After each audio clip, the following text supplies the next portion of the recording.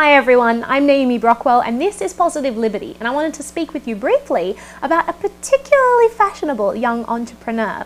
So, last week was New York Fashion Week, a colossal display of the latest and greatest in designer apparel.